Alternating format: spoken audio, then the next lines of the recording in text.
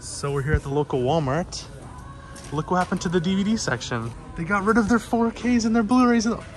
This used to be all DVDs. Oh no.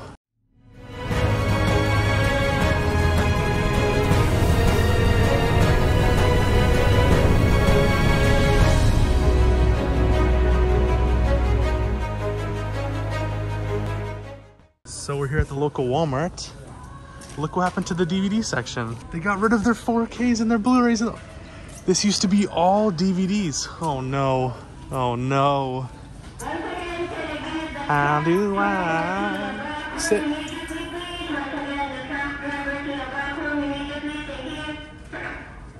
Jesus Christ. Anyways. Say goodbye to... Let me grief in peace, Walmart. There's no more movies. There's no more movies at Walmart, Allie. Why? Well, at least they got one lone copy of Matrix Resurrection on Blu-ray with the slipcover. So, I mean, that's cool. No. After the very scary revelation that the other Walmart didn't have any movies, we're gonna check out this Walmart. This was the second best Walmart that I used to go to because they had like a really huge, definitely a substantial section for 4Ks. I'm scared. I don't even want to check because I'm scared everything's gonna be going under. But let's check it out. The entertainment section. You know what I love this Walmart is that they haven't updated their speaker system in about 25 years. So the shitty audio music really takes me back to my childhood. It seems like they still do a new release section. Nothing really new.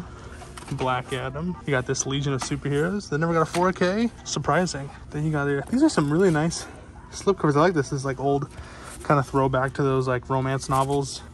Wow, wow, look at this. An embossed DVD slipcover. That is insane. Then just a bunch of your DVDs. Oh wow, look at that. Terrifier 2 on Blu-ray. Now, I think I'll pick this up. I don't know. I might actually, because my first time seeing the Blu-ray here, and everyone keeps hyping it up, saying, "Oh my god, so it's just such a great movie." But here we got the only 4K that we've seen so far. Lyle Crocodile. Oh, look at that. Are these new slipcovers for the DVDs? No idea, but you got a whole lot of emptiness here. Then on this side, Wakanda Forever. No UHDs, no 4Ks. And it's currently Wednesday, so we're the day after. But I'm glad to get this with the slipcover. This is actually a really nice looking slip. I really do enjoy this. There's no French on it too. But yeah, it seems like they totally switched around the section. Before, this used to be 4Ks. Then you get your Blu-rays and the DVD stuff. But it seems like it's just been dismantled, which I can understand. You know, I don't think that sales are that much because it's still here. The other section, there was nothing there. So I was walking around the other side, the superhero section. They actually have 4Ks here. That's nice. They got all these No Way Homes without slip, Thor: Love and Thunders with the slip though. But yeah, I think those are the only 4Ks here. Superhero stuff, which I can guess why, because it's just mass produced to shit. See, I love this slipcover. I love this artwork. It's just damn. Look at that. Doctor Strange. Doctor Strange. Anyways, yeah. We got something. Yeah, I forgot to show this side. Look at this. Yeah, because it comes with all the seasons. They have more like slipcovers. These are cool. Yeah. I saw one Ninja Turtles. This is 4K for the first season. Very nice. Alright, and we are back in the safety and security of our homes. I'm gonna re-record this because I did a first take of this and I sounded way too negative on the movie Terrifier and Damien Leone. I watched, prior to this, I watched the first Terrifier and I watched All Hallows Eve. I wasn't the biggest fan of that. It's more schlock, less substance, but again, there's a crowd for everything, and I do agree that there is a lot of creativity within the gore elements, a lot of really ambitious scenes, really gnarly graphic scenes. So if you're really into high quality special effects, gore, practical effects, gore, no CG bullshit, you're gonna love those movies. I just came in expecting, because I literally just before watching All Hallows Eve and Terrifier 1, I watched The Thing, which is basically kind of, it's not the same premise, but it's the same vibe of extremely graphic and intense practical effects, but there's a lot of substance toward that. And I know it's really stupid of me to try to compare Terrifier or All Hallows Eve, an extremely low budget film, to John Carpenter's masterpiece, but I don't know, just my brain is weird, so I deleted that take because I said I hated the movie. I didn't necessarily hate it, but there is things I disliked, but there's a lot of also things that I did like. So when I heard that Terrifier 2 was actually a pretty good movie, a lot more depth to it, a lot more, you know, better performances, a better storytelling, I was really eager to check it out. As you saw, I only was able to find DVDs for the past few hunts, but I finally found it on Blu-ray. So as soon as I saw that, I had to pick it up. Also, this slipcover is fantastic. Probably one of my favorite slipcovers of the year, and it was cheap. It was like $16, so I had to pick it up. Absolutely fantastic. A pretty minty looking slipcover. Here's the back, and then what's cool about this also is that the insert, the Blu-ray insert, is a different artwork, which is also really nice. Unfortunately, no nice artwork in terms of the disc art, but there is no off-gassing. This is not a greasy case, so that is another bonus point in my what's it called, repertoire and my grading skills. Also, I just really love the slipcover. It really reminds me of those Scream Factory slipcovers. This feels extremely premium, and it was like super cheap. Also, I love to support independent filmmakers. As soon as A24's Everything Everywhere All at Once, even though that's not even close to when it comes to independence film as this is an extremely independent film, I supported that film day one, and I finally was able to secure a package.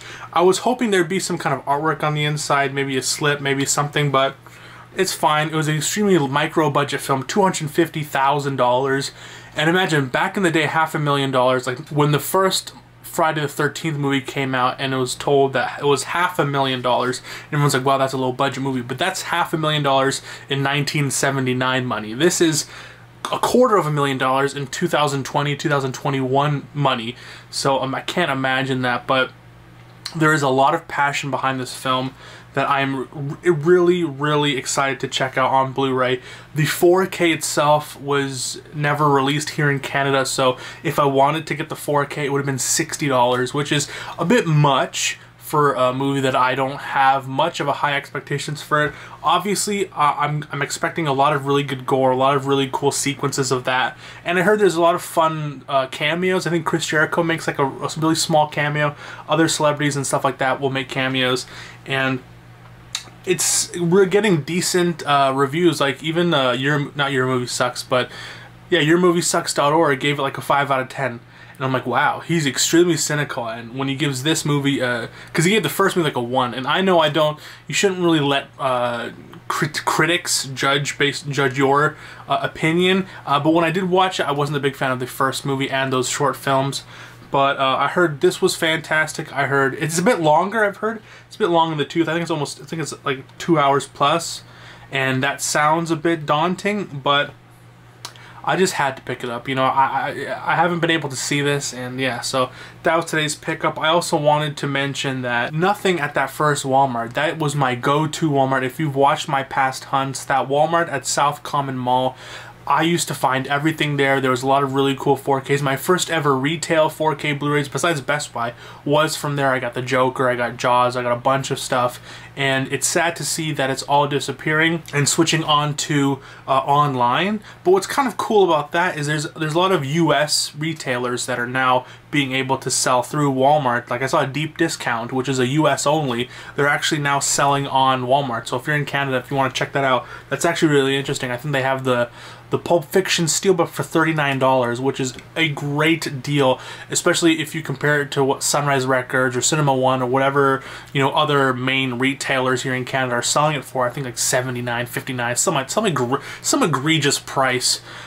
So that is a give and takes, you know. I don't really mind paying online for things if I can get it within a good condition, if it's packed nicely, and if the shipping doesn't charge me up the ass, because I know sometimes they just make an excuse to charge you $15, $20 shipping.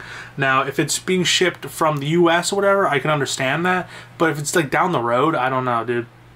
But again, as a small business myself, I can see how the shipping can get a bit much. But they're a multi-billion-dollar company. You'd think they'd have better ways, better outlets, better deals to ship around through Canada Post or through whatever. But yeah, that first Walmart was sad. But thankfully, the second Walmart did have a few things. You know, I'm mainly a 4K collector, so it was depressing in that sense. But they still had some Blu-rays, some DVDs. They were mainstays. But besides that, it was a bit depressing to see the downfall of Walmart, especially because I just started collecting about a year and a half, almost 2 years actually. And when I first started, there were so many options to buy Blu-rays and 4Ks. Now I'm seeing the downfall of it, and I kind of wish I got into 4K collecting earlier.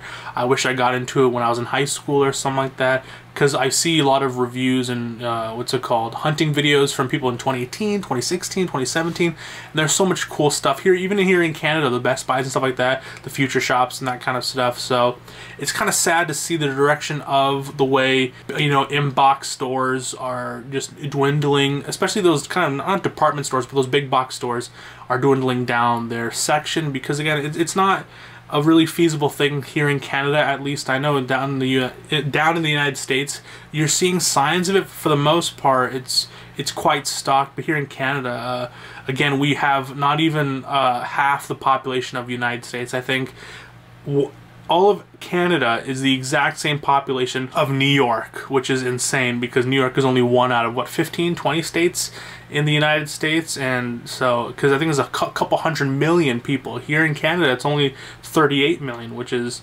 obviously why the market isn't as big, because we have to print everything out ourselves, and you know, there's French and English and all those kind of things. It just takes a lot, and it costs quite a bit of money. So I can see why here in Canada it's an extremely rapid downturn when it comes to that. But again, I'm in the epicenter of Canada. I'm in the most populated province, Ontario, so I really don't have that many problems with securing things if I really wanted it. Again, I'd probably have to pay an upcharge, like Bubba Hotep came out recently, and I can secure a copy of it, but it's going to cost me $60, which is like, what, 52 USD, which is insane, because I think it's going for like 29 or something like that. So it's an insane markup, and that's probably why these Walmarts or Best Buys don't really want to invest it. Like I remember seeing people in down in the United States, 4K D-Ray, mid-level media, they go to their Best Buys and they see Kino Lorbers.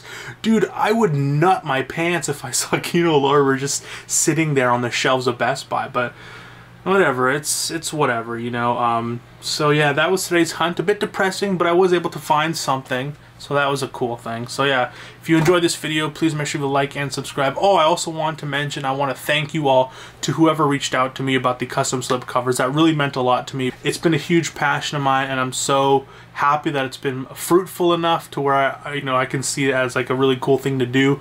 So I was able to fulfill everyone who reached out to me. I know there's a couple people, Rob Montoya, who hasn't reached out to me yet. So in the description is my Instagram if you are also interested in picking up a custom slipcover for yourself, or getting a few.